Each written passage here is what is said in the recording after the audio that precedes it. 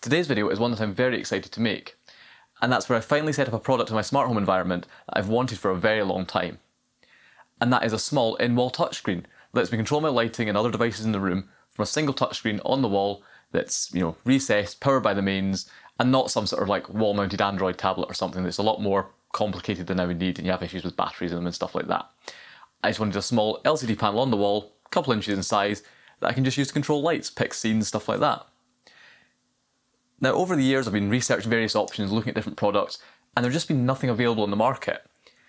There's been people making them, but they've used homebrew projects. They've used like Arduinos and ESP chips with LCD screens and 3D printed enclosures and stuff like that. But I didn't want to go to all that effort. What I wanted was an off-the-shelf product that I could buy, potentially flash custom firmware on, and have the device. However, recently I finally came across an option that seems like a perfect solution to this sort of problem, and that's this, which is the Lanbon L8 LCD Smart Switch. But what this seems to be is just a very basic LCD smart switch, and we'll turn it on and take a look at the user interface on it as standard. And to be honest, I can't really see the point of it. It gets pretty bad reviews on Amazon, and the interface just seems to be 3 buttons that control 3 relays, and you can like rename them on the screen. And I think there's maybe a bit of timer functionality, and it can connect to Wi-Fi and connect to their cloud, and you can get a Tuya Smart Life variant and stuff like that. But yeah, the device itself out the box is pretty hopeless. However, when I mentioned that people make these sort of screens themselves, they do DIY projects, there's a piece of open source firmware designed for that called OpenHASP. And OpenHASP is designed for people making these sort of their own touchscreens using their own enclosures and stuff like that, but generally where they're using an ESP32 microcontroller and an SPI LCD screen. We'll take a look at this when we open it up, but it just so happens that when they've designed this product, it also has an ESP32 microcontroller connected to an SPI touchscreen. That means that OpenHASP is actually available to flash onto this. So we can take this, flash on the open source OpenHASP firmware, and that makes it super easy to create a custom user interface on that screen in the wall just by writing a JSON file, and then it'll talk over MQTT to Node-RED. You could also use Home Assistant if you prefer that, and I can integrate it perfectly with my smart home. Now this is obviously going to be a very long video, so what I'll do as usual is I'll put timestamps in the description as well as in the video seek bar. But what we'll do is first of all we'll open this up, take a look at the product, power it up just for a laugh, just with its stock firmware to see what it's like. It's not great. Then we'll open it up, take a look inside, we'll then flash the OpenHASP firmware onto it, I'll install it in my wall, I'll go away and do a bit of configuration to get the user interface designed, and I'll come back and give a tour of it. So first things first, let's unbox it and see what we get. So this is it here. These are available from Amazon or AliExpress and various other places. I'll put some links down in the description and in a pinned comment. But this only cost £50. And you can probably get it cheaper if you buy it from abroad, but yeah, £50 for this thing is very inexpensive for what it is, especially given the time it saves over trying to build something custom. So we'll open it up, I'll take a look. So, very generic box, presumably lots of amusing English on it. Not actually too much bad stuff, although Wi-Fi mesh, I don't know how this thing meshes, but anyway. Yeah, very generic box. Pop it open. Foam. Basic stuff on how to wall mount it. Essentially it's that standard thing like my thermostat where you've got a front plate that connects onto a back plate, and that just shows how to assemble it. You get the touchscreen switch itself. It's available in both black and white. I've gone for the white version, but you could go for a black version if you prefer that. And the black version would potentially look better when it's off because it'll blend in with the screen, but on my wall it's a very light coloured wall, so I wanted the white one. You get the rear part, which we'll take a look at in a second. Then you get a couple of accessories, so you get the instructions that I've literally not even looked at yet, just a sort of user guide on how to work the user interface really. We won't have to be using any of that, but we'll take a look at it just for a laugh. Some sort of roadmap style manual that's just, yeah, how to connect it to, how to wire up and stuff like that, which, yeah, nothing that useful really. They do a few different options actually. Yeah, forgot about that. There's a boiler version and a dimmer version, so that'll have like a built-in dimmer, whereas this just has some relays, and then the boiler one potentially has a temperature sensor in it. This is just the standard light switch 3 relay versions. I imagine it's probably similar if you wanted to flash different firmware. I imagine the front part's probably the same, it's just different relays and stuff, but yeah, there are a few versions of this, so you could potentially try the other ones, but obviously bear in mind that you may have issues. This is the only one I've tested with. And then finally you get a pair of screws. Now, one warning I will say with these is these look like self-tapping screws anyway, but chances are these aren't going to be the right size for a UK Patras box. In fact, I'll quickly check just for a laugh, because this is something that I've seen with a lot of these sort of off-brand smart home products. If we look at a Patras box here and screw that in there, yep, that's not the right size, that's too big. Generally in the UK, Patras boxes use M3.5 screws, whereas a lot of these devices come with M4 screws, which is what I suspect this will be. So it's quite important not to use the screws it comes with if you're mounting into a Patras box, because, at least in the UK, because what you'll end up doing is you'll get the screw in, but you'll then destroy the screw thread in your Patras, and then when you want to mount something else on it in the future, you then won't be able to do it without rethreading it, and I don't even know if you can rethread if you've stretched out with one of these. So yeah, don't use the screws it comes with. Just get a couple of M3.5 screws, really just standard screws that would come with any sort of sockets. You might have spares, but just something like that. That's when you want to use. Don't use the screws it comes with. Just a sort of warning there before someone forces screws in and breaks their Patras. Because especially if that's plastered into a wall, that's not fun to replace. Yep, that's all the accessories, so now the important part is the switch itself. So as I mentioned, it comes in two parts. You've got the main screen here, which is just a touchscreen on the front. There's a protective film on it, we'll take off later. Around the back you'll see this little connector there, which is all labelled. We'll actually be using this to flash the firmware, so even though we're going to pop it open just to take a look inside, you actually don't need to. You don't need to solder anything, you can actually just flash the firmware just by plugging into this pin header here, which is really nice. And a few screws to open it up, so I'll do that later. And then down here you get the back panel. This obviously connects onto this with that pin header, and essentially all you do is you mount this in your wall, put this over it, and then you slide it down. And then it engages that contact and it's all assembled, and to take it off you just lift that off and it comes off. So you would screw this into a normal Patras box, pin header here to connect up, and then round the back you'll see you have some connections. So you've got essentially live and neutral in, so this will need a neutral at your switch, and then you've got 3 live outs. That's because this has 3 built-in relays, so even though in my setting I'm just going to use it as a touchscreen, I'm not going to use the relays built in at all, it does have 3 built-in relays. So you could actually, with custom firmware, potentially control these as well, so you could actually have it that this could actually switch 3 different loads from it. I'm not going to do that, but it does have 3 built-in relays that go to these outputs here, and these will just switch the incoming live to the whichever output you're using. So they could be useful, but I'm not going to use them. I'm literally going to feed live and neutral into this, power it, and that's it. But yeah, that's it there. Now at this point there's one quick quality control issue I want to point out here, just because I couldn't in good conscience continue with this video without mentioning it. And that is that I bought 2 of these. One of them powered up absolutely fine out of the box, the other one didn't. And then I sort of started I was like, what's wrong? So maybe my connection was loose, I tightened it up, and then it sort of worked again. I was like, okay, that's working, must be a loose connection. And then I think I chucked it down on the floor and then picked it up again later, and it was not working again, and I moved the wires and it started working again. So I was about to just sort of send it back as a faulty unit, but I decided to pop it open because essentially here you've got this little clipped-in panel, and if you use a screwdriver there, you can lever that out, and this slides out to expose the power supply and relay board, which, to be honest, seems like a decent enough design, and it's very similar to the thermostat I've been using for a long time. However, in here, you'll see you have some solder joints, and these connect onto the connectors at the back. The one here and the one here, the two leftmost ones, they're the live and neutral in. And for some reason on one of mine, in fact I think it was this one, those didn't have any solder on it. The others were all soldered in, just not those two. There was just literally no solder on those solder joints. So it just wasn't making a connection, and obviously when I was moving it, it was potentially sort of making contact with the edge of the hole and powering it, so that's not good. Now, I should have probably returned it and that would have been sensible, but I couldn't be bothered. I had a soldering iron handy, so I wanted to take it apart anyway to pull the board out, so I just took it apart, soldered it, and that fixed it. So there's no problem there now. And from what I can see, the design looks okay. Now, I'm not Big Clive, I'm not an electronics expert, but I can't really fault the design here too much. It looks safe enough. But that is just a sort of warning I would say, is that at least with mine, one of them was perfectly fine, the other one was missing solder joints. So I would definitely check it if you did get one, because you've got the risk that if that was making a connection without solder that wasn't very good, it would probably be fine to power this. But then if you started powering a high current light load through it with a bunch of light bulbs, then you could potentially put quite a lot of current through that dodgy joint, and then it could start heating up and spark and fire and bad things, and then plastic box, and yeah, you know, it's not good. So I'm still continuing with the project because I've fixed it now and I'm still happy with this product.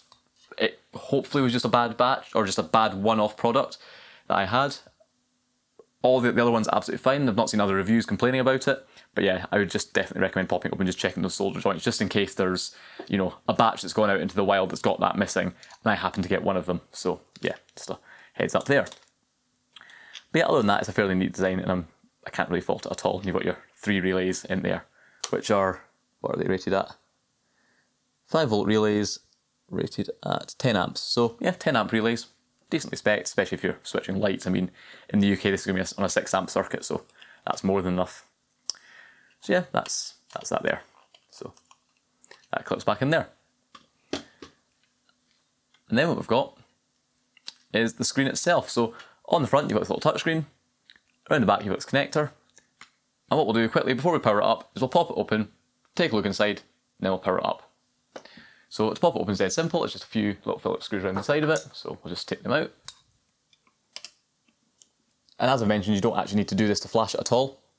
You do just need to literally connect onto those pin headers, although it is a little bit fiddly to get them in if the back's on because of the angle, but yeah, you can actually do it without. And I'll show that in this video. But if we pop these all out,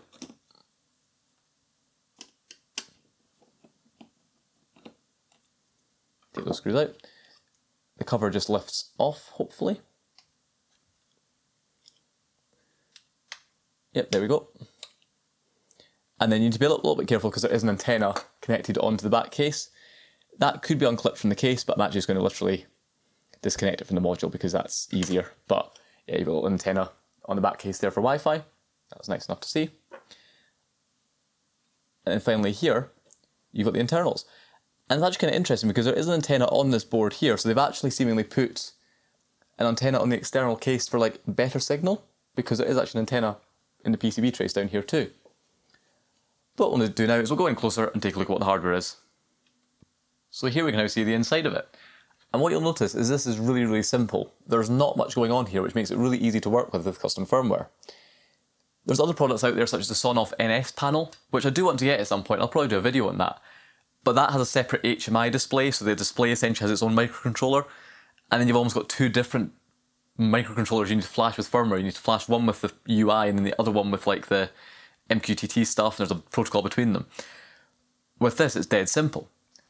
You've got the SPI LCD, which connects up here over this connection, and that will just be an SPI connection with power. You've got a few RGB LEDs around the outside. You probably can't see them. Can't quite figure out where they are, but they're just like dotted around the outside, sort of glow through the casing. So there's a few LEDs, but they're again just going to be standard RGB LEDs. Your big pin header here that connects into the power supply board, and then the only real chip of significance is this module here. And this is an ESP32W Rover IB. And this is a very, very common chip, and it's a bit like an ESP8266, just a bit more powerful. What this is, it has an ESP32 CPU in it that handles all the Wi-Fi. It's the main CPU. You can flash firmware onto it. It has obviously the built-in Wi-Fi antenna with a connection for the external one. And then all it has is an absolute ton of external GPIO. Some of this GPIO is already used, so some of these will connect out to the relays. Some of these will connect to the LCD for SPI, stuff like that. Some of these will be broken out as a serial connection to this pin header, which is what we'll use to flash. But I think there's a couple of extra GPIOs on here that aren't used. So even though there's not much space in the casing, there is reasonable scope for modification. You could possibly fit extra devices into this. But the key thing with this is because this is such a standard, common, off-the-shelf module, it's dead easy to flash custom firmware onto this. You know, it's designed for this sort of thing. You can literally buy this as like an Arduino type sized module. So it's perfectly flashable for hobbyist use. You're not relying on some weird exploit that allows you to flash custom firmware through some exploit in the existing firmware. You literally short a pin out to put it into programming mode, plug in the serial header, and use standard software to write the firmware to it, as we'll see. Now the other component of note is down here, and it's labelled R45. And I can't work out what it is. It looks like a tiny little capacitor or something. Obviously it wouldn't be if it was R45. But one thing I could see online, in particular on the OpenHASP wiki, is that some versions of this come with a temperature sensor down here, essentially like a little thermistor. Apparently on more modern revisions they took that out, but it may be a case that you might get an older model that might have a thermistor there, or you might get the central heating variant which may also have it there, and you could use that to sense room temperature. Now I don't know if that is one on here, I can't quite tell. I don't know what component that is. If it is, then great, I've got a thermistor on it. And if it isn't, you might still get that with the pads down there. You can potentially solder something on yourself. Because it is a very flexible device, that'll just connect up to the GPIOs. You can kind of modify it quite a little bit. But yeah, that's the inside of it there. I'm not going to go into too much more detail, but yeah. Very standard ESP32 module that's easy to flash and an SPI LCD screen. And that's literally all you're getting. You're basically getting the equivalent of building it yourself with an ESP32 and SPI LCD, except it comes with a nice little mains power supply that's easy enough to use. And it's all built into a nice little enclosure, so you don't need to try and make your own in 3D print and all that sort of stuff. So yeah, pretty neat little device. So all we'll do now is we'll just reassemble it all, and then we'll fire it up. So we'll need to carefully connect that antenna cable on there. There we go. Put that on the back there. Screw it all back together. We'll then power it up just to take a look at the stock interface just before I flash it. We'll quickly flash the firmware, and then we'll take a look at what it's capable of.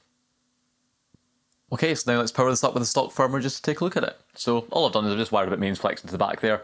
Not the safest thing in the world, but I know what I'm doing, so I'm just going to do that, obviously. Don't do things like this if you're not confident. Really, this project, only do it if you're confident working with mains electrics and you know how to do it safely, because, yeah, you are having to do mains electrical stuff, but we'll just do that for now. Obviously, it'll eventually be installed properly in the wall. Just wired into a plug for now, so we'll plug that in and power it up. So we can turn on there. That's the Lanbon screen. Make a smart living.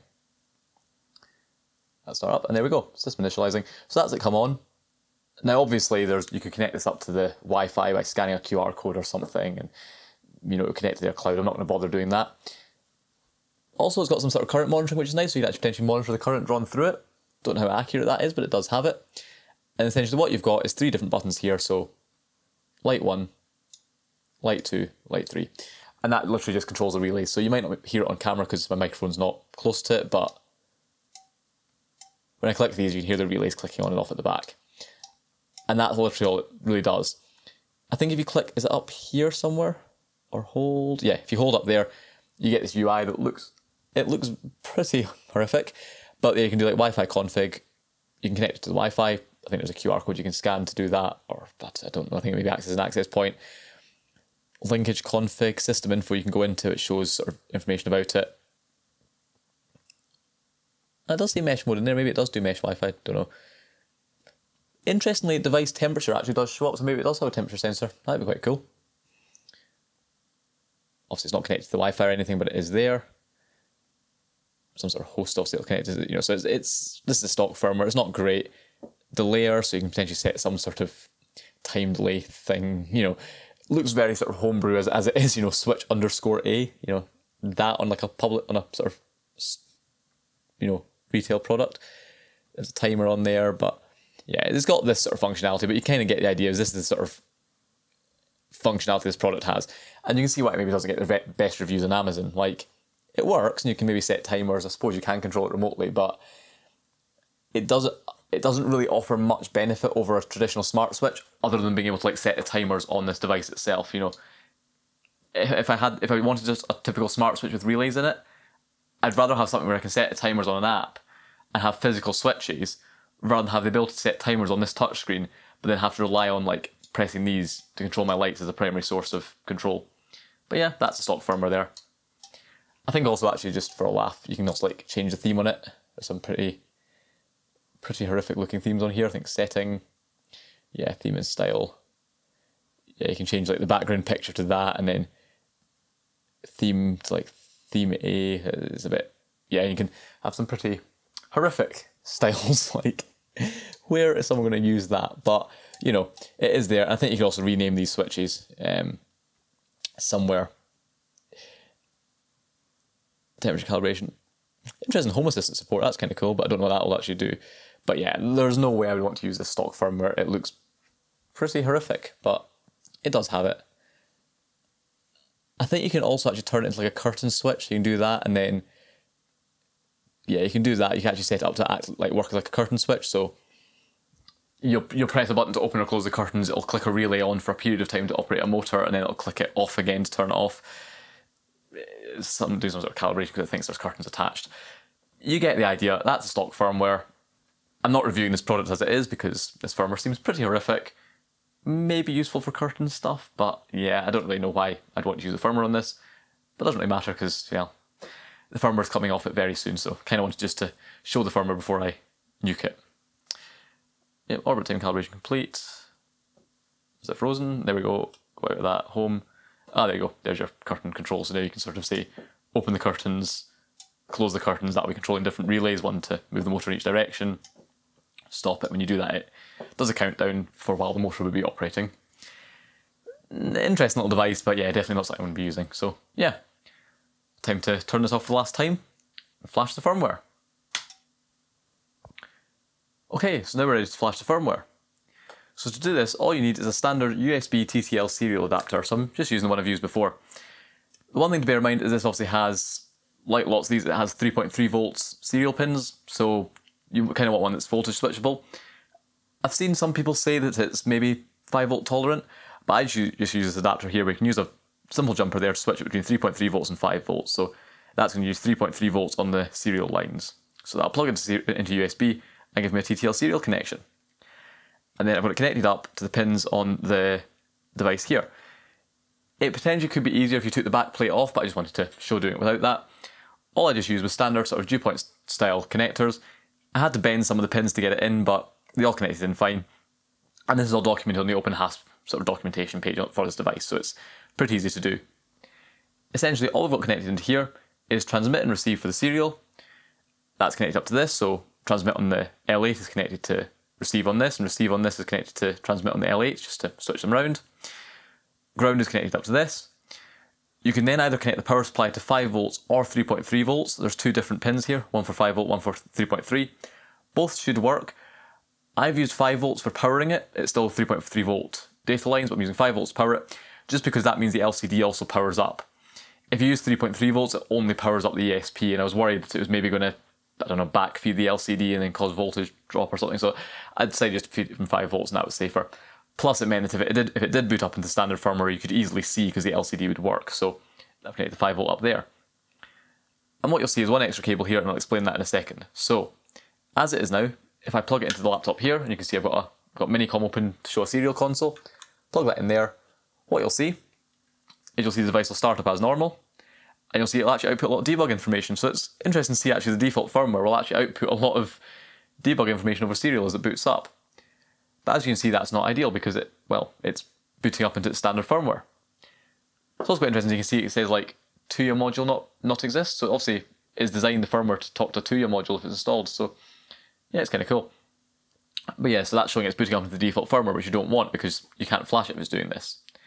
So instead what you need to do is there's one extra GPIO connection that you need.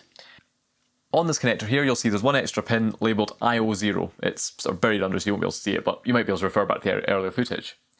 But all you need to do is connect IO0, which is GPIO0, to ground, and that'll put it into programming mode. So for that, I've just got another cable here, and all I've got is another pin here, and I just bodged it. I just jam it into the sort of hole on the ground terminal. It doesn't really need to be a good connection, it literally just needs to sense it to pull to ground, so I found jamming that in there was perfectly sufficient. Obviously, much easier to do off camera, but I got that absolutely fine earlier, so I just need to jam that in there just to make at least some sort of ground connection. There we go, I've just butchered it and just shoved it into the back of that ground connection. It doesn't need to really be a good connection because as long as it's there when it first powers on, it'll go into programming mode. So now what we'll find is Minicom is still open. If we plug this in here this time, it won't output anything, it won't boot into normal firmware. So we plug that in there, nothing comes up in the serial console, and you'll see the LCD comes on and otherwise it looks dead. But that's because it's booted up into programming mode so the firmware isn't running. So all we now need to do is flash OpenHASP onto this while it's sitting in this mode. Okay, so now we're ready to flash the firmware. And for this we're just using ESP_tool, which is a standard Python script that's very commonly used for flashing ESPs. And this is all documented on the OpenHASP sort of documentation pages, although it's very common for a lot of other devices with a lot of custom firmware. I think Tasmota and stuff's very similar. So what we've got here is we've got ESP_tool installed, and we've got the serial port that this adapter showing up as, and we're running the flash ID command.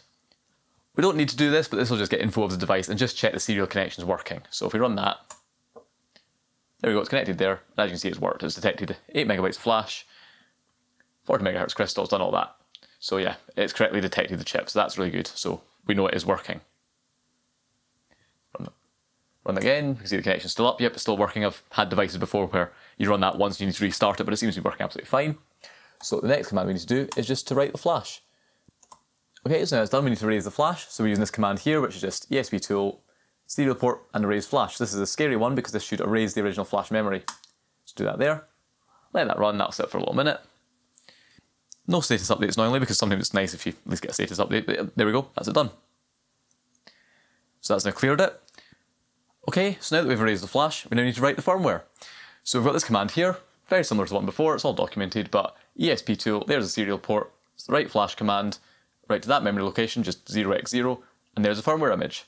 So now with the device sitting in firmware mode, or firmware flashing mode with the ground shorted out, or that pin shorted to ground, we can run it. So run that command, so it'll connect, and it'll start writing the firmware.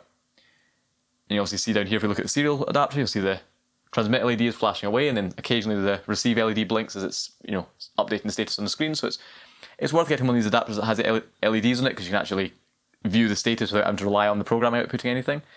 But yeah, we can see it's uploading the firmware to it, so now we just literally need to wait. Doesn't take too long. The documentation did show specifying a baud rate, but when I did that, the script just threw an error, so I don't know. So I'm just doing it whatever the default baud rate is, so it will be quite slow, but you only need to do it once, so it's not too bad. So yeah, we just need to wait for that firmware to write across. Then we'll try powering it up and see if it works.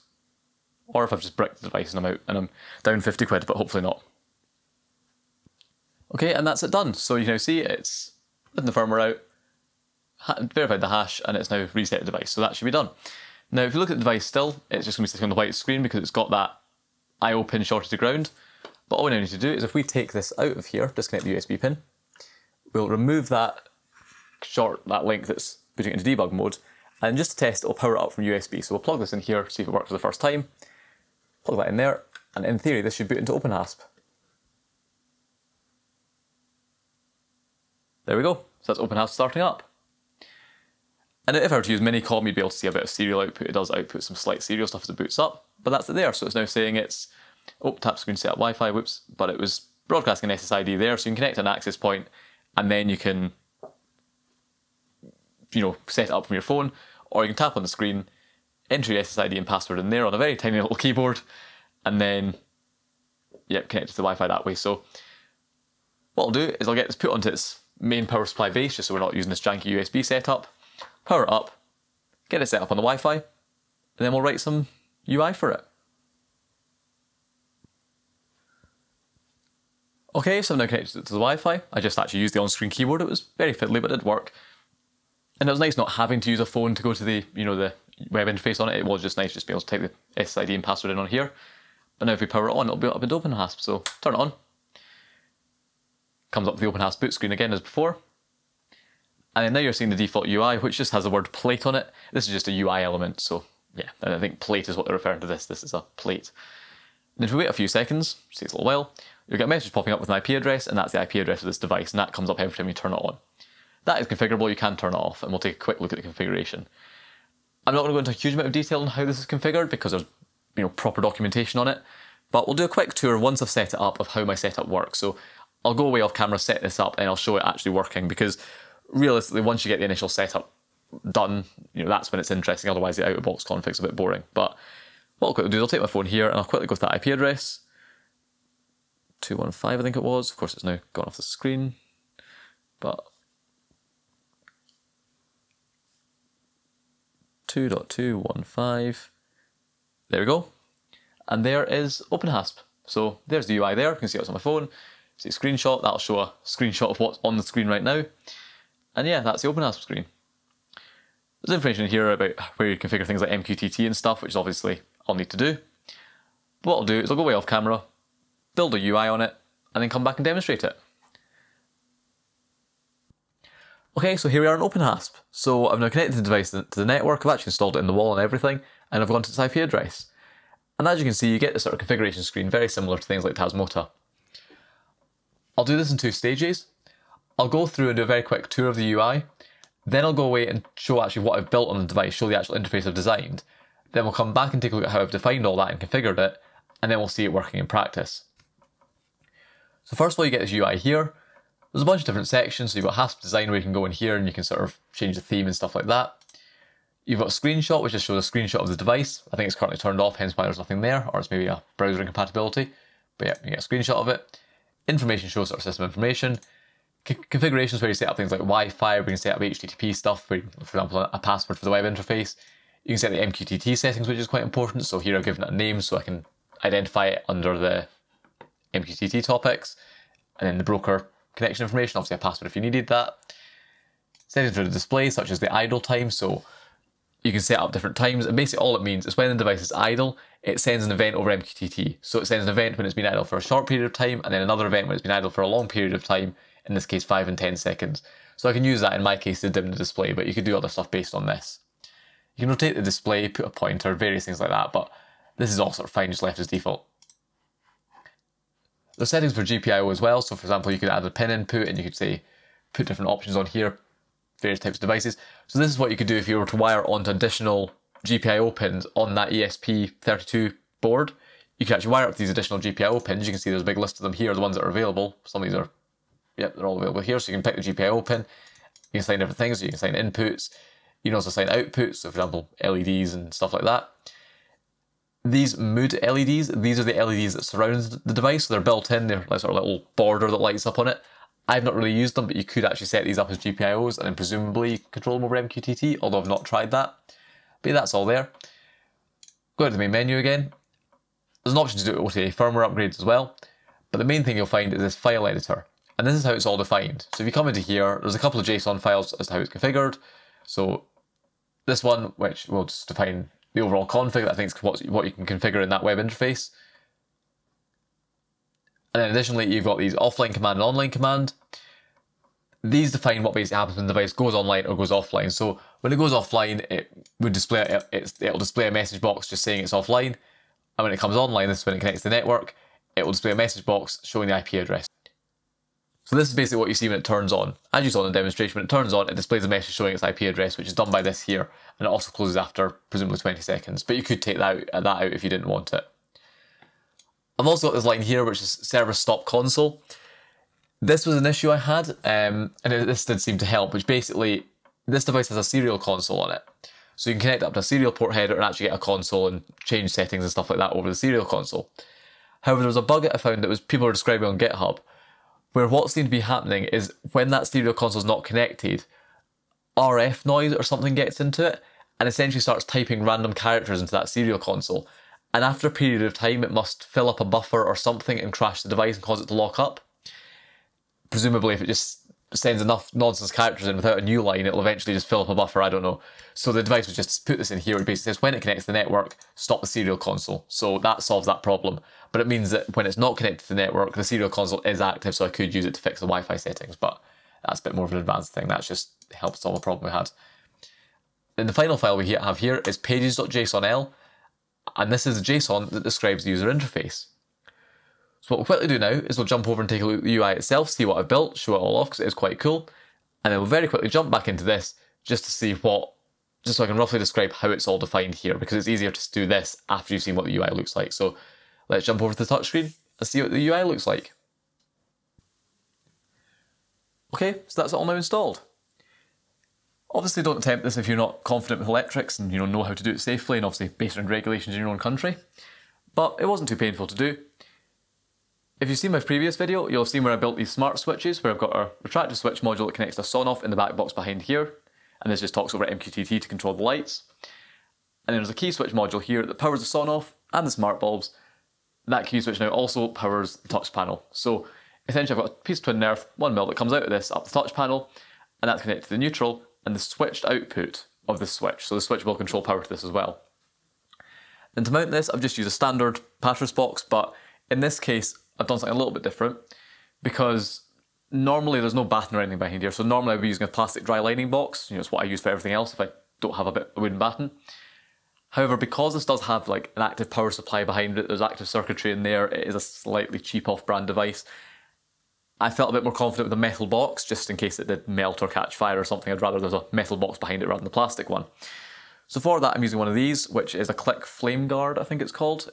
Essentially, it's a dry lining box, so it's got these standard sort of dry lining style lugs that spring out to grip the plasterboard, but it's metal and it's got an intrumescent pad in the back. Now, I don't need the intrumescent pad. That's more like if you're installing this in, say, a fire-rated plasterboard wall. The reason I've just done this is just so it's a metal box, really. It just means that if this did melt, catch fire, whatever, it's at least contained inside a metal box. Now, these are a bit more expensive than the traditional dry lining box, and they're okay. The quality's not amazing. They've got quite a lot of very sharp sort of little burrs on it, and the earth lug has a tendency to spin when you screw it in, which isn't ideal.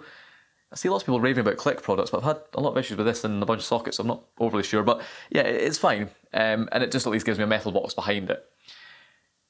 The only other thing to watch out for is that this has 25mm knockouts. There's no 20mm knockouts, so I had a bit of fun when I went to fit this and didn't actually have an appropriately sized grommet, so I had to go and get 25mm grommets. But yeah, I decided to use this just as a slightly more fireproof alternative. I'm not buying it as a fully fire-rated box, even though it is. I just felt it was a bit safer having it in this than in a plastic box, but yeah, that was more me being paranoid than anything else. But yeah, that's touchscreen installed there. And I think it looks really, really neat.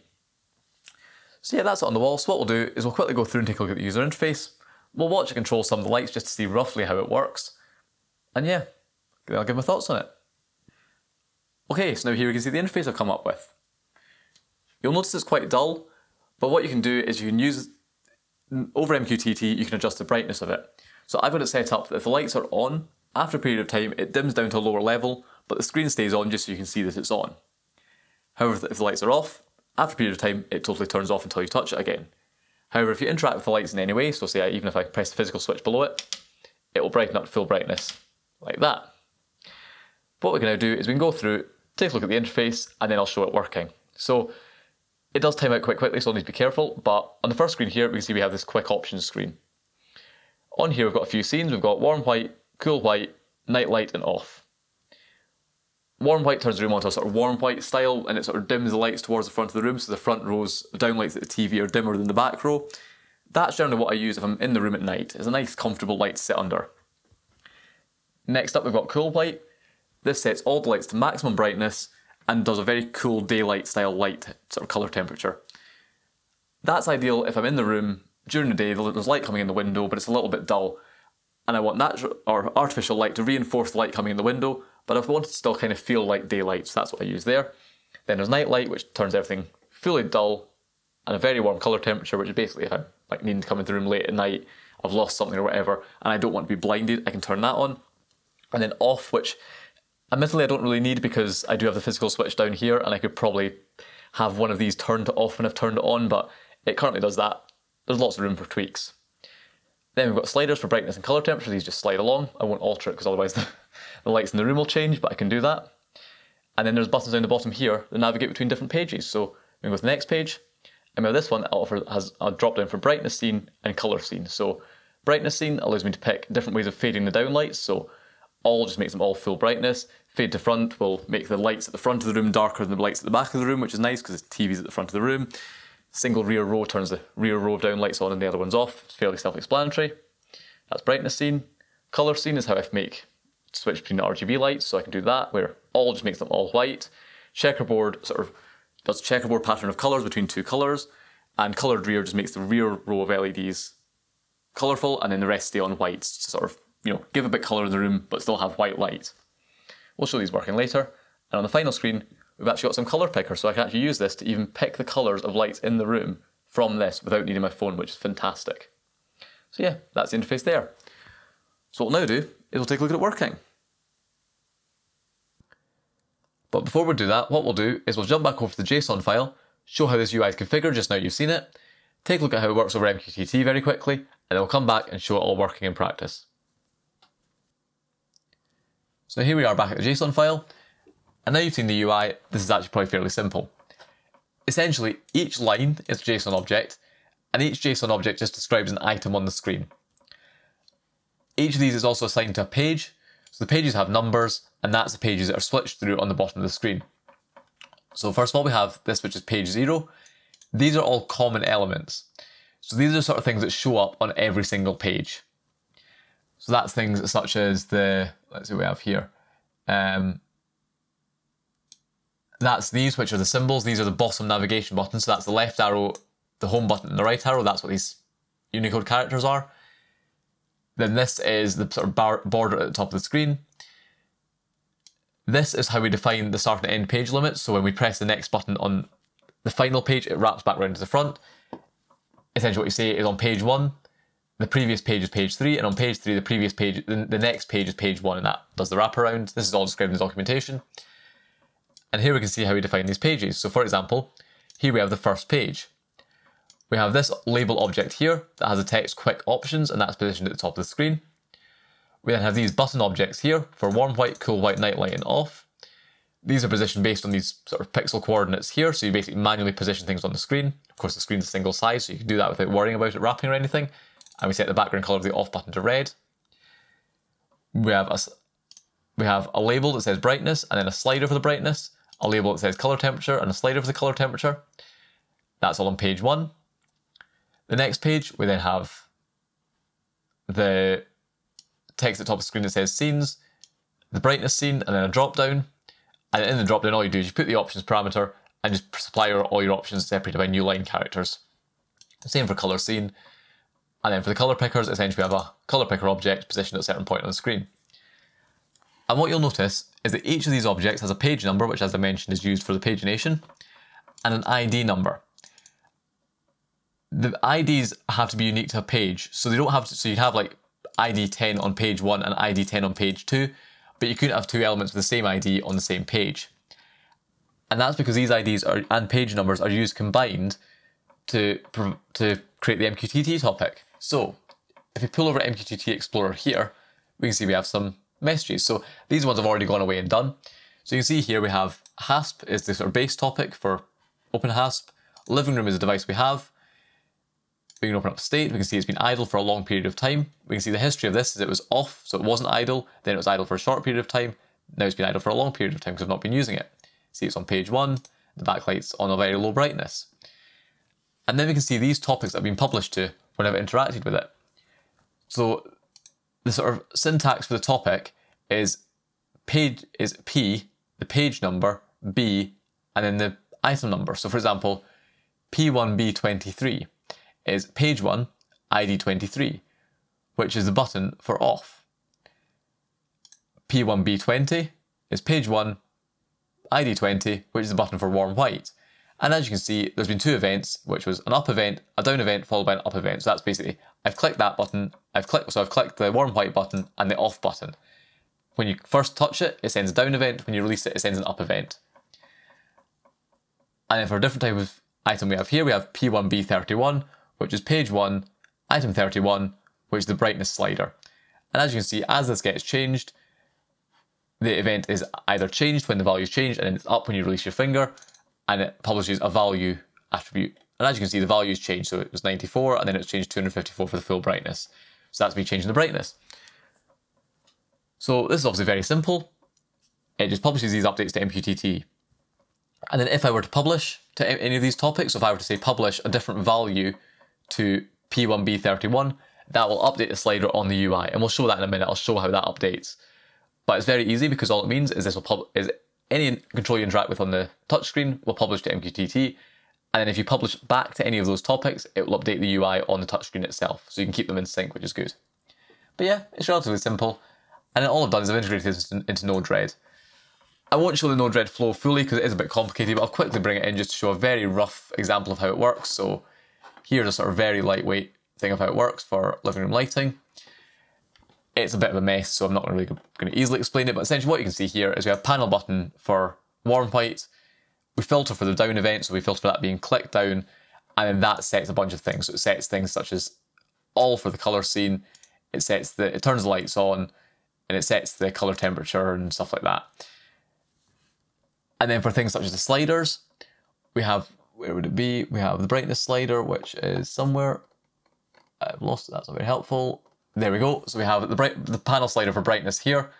That outputs the brightness value and feeds it into the brightness control, which is a Node-RED UI element. And then the output of that brightness slider in the Node-RED UI, which is a web interface element, feeds back into the panel slider MQTT topic, which you can see here. And that means when I adjust the slider in the Node-RED UI, that also updates the slider on the touchscreen. So that's how it works basically. All the buttons just basically feed straight into Node-RED and go through the flow. But anything that's got a state on the touchscreen, so the brightness slider or the color scene drop downs, they've got an input into Node-RED and then an output from Node-RED again. So if I change it within Node-RED, it will also feed that output back out to the panel. So yeah, my Node-RED setup is very confusing. I could maybe one day do a full walkthrough of how it all works if people are interested in that. That's a very rough sort of demonstration of how it all works. But yeah, that's the UI. So what we'll now do is we'll quickly take a look at how the touchscreen can be updated by Node-RED and vice versa. And then we'll do a full demo of how it all works. Now how this works over MQTT is really simple. Once the UI is defined, all that happens is when I press one of these buttons, it publishes to an MQTT topic, and there's a topic for each control. All the logic is done in Node-RED, so you know when I go through these pages, yes, the pagination is done by this, but if I were to, for example, press one of these scenes buttons, you'll notice that if I say press cool white, you'll see the temperature will adjust, or if I press night light, you'll see they'll both move. That's all done by Node-RED. So essentially what happens is when I press a control on this, it publishes an MQTT topic, Node-RED responds to that, and then Node-RED publishes updates to all the topics of the controls it wants to change. And when this thing receives that update message, it updates the UI. So that also means if I were to say take my phone here, and I were then to say adjust the brightness, you'll notice that the brightness control on the touchscreen will update at the same time. So that's really good. I'm not tied into having this not reflect Node-RED. I can easily use both these together and they'll properly update each other, which is really, really good. Okay, so now let's take a look at this working. So what you'll notice is you've got obviously one camera filming the room and another camera just filming the touch panel so we can see what we're pressing. To roughly explain the lighting in this room, I'll probably do a video on it in more detail. We've got 9 GU10 downlights in the ceiling, each has an RGB smart bulb in it. And the way they're working, sort of set up here, is arranged in 3 different rows going towards the TV. There's then a lamp in that corner of the room, a lamp in that corner of the room you can just about make out there, another lamp off here that you can't make out, but I can't get a wide enough angle shot, but you can kind of get a rough idea. But yeah, that's it there. So now if I were to come onto the touch panel, and obviously I can turn it on and off just with the main switch down here, turns all the lights off, turns all the lights on as you'd expect, but with the touch panel I can control them. So if I press the warm white button, you'll notice it'll dim the front 2 rows and set them all to a warm colour temperature, which is what we have here. The white balance on the camera is probably not quite right, but it's quite a warm white and the front 2 rows are dimmer. And this is a very nice light to live under. If all the downlights are full brightness, it's very harsh and a bit too bright. So this is really nice, it makes it a little bit dimmer, a bit more comfortable to live under. But alternatively, we've got the cool white setting, which is what I use during the day if there's light coming in the window. So if we press that, you'll see they'll all come at full brightness, and they'll turn to a very cool white, which probably looks blue on the camera because the white balance is off, but that's now a very cool daylight type light. And it's very, very bright because all the front rows have gone at full brightness. Likewise, if we press night light, you'll see they'll all dim down to the lowest brightness setting and go very, very warm white. So this is really good at night if I'm just in the room, say I've been in bed and I've forgotten something, I need to turn the lights on in the living room but I don't want to get blinded, I can use this. I've also got full manual control here of brightness and colour temperature, so I can turn the brightness up full. That'll be full but warm white. I can then slide colour temperature along to make it cooler. I can do it cool white, make it a bit duller. It's very, very customisable. So we just do warm white there just to sort of have a reasonable sort of scene. We can then look at the next page where we've got the brightness scene. So this defaults to fade to front if I've pressed warm white, but I can change that. So all will make everything full brightness. Single rear row will turn off the front 2 rows of lights. 2 rear rows will turn on the 2 rear rows of lights. And 2 rear rows of faded mid will do the same, but it'll just dim the middle row a little bit. I don't use many of these, I really just use all or fade to front, but I kind of put them in just to try them out. This is directly lifted and shifted from what I had in Node-RED. This is the exact same sort of Node-RED interface I had on my Node-RED web UI that you've probably seen in previous videos. I've just transferred it onto this. And I still have the web UI so I can use my phone as well. But yep, there's a brightness scene. And then finally the fun one is we have this colour scene. So we can do coloured rear, which as you'll see will turn the rear row to be coloured, as well as the front and all the lamps are in the room. But it'll leave their other rows of lights on white just to get a bit more white light. So this is nice if I just want essentially like white light in the room, but I just want a little bit of colour accenting it. However, the other option is I can go here and I can go to checkerboard, and that'll turn all the lights in the room into different colours. So essentially there's 2 different colours picked, and it'll checkerboard them across. So like it'll alternate blue, pink, all the way across the room. And I really like doing this because the problem with having a room that's got coloured lights is if you set all the lights to the same colour, you end up with everything that's coloured in the room just looking funny because there's not enough, everything's red or everything's green, and then anything that's blue won't show up, stuff like that. Whereas if you alternate between sort of two somewhat distinct colours like this, it means that in the room there's already a decent mix of red, green and blue. So stuff looks okay, like all the colours in the room look reasonably accurate. There's just a bit of extra colour, so actually alternating colours like this really, really helps. So yeah, that's checkerboard pattern, and I use this all the time. If I just want to sit in the room and relax and maybe have something a bit nicer than like a super harsh white light, this is really, really nice to use. Of course we can change the colour, so we can go into here and we've got two colour pickers, so I can go in here, I can pick green there and that'll change then to green. I can pick green there and you'll see the issue with having a single colour, it looks terrible. And this is why I like mixing the colours up. Likewise, if I said, right, make the whole room blue with both of them, it also looks funny because the whole room goes blue, like that, and it just feels horrible. But yeah, you can kind of mix the colours up like that, all pickable on this colour wheel, so it's really pretty easy to do.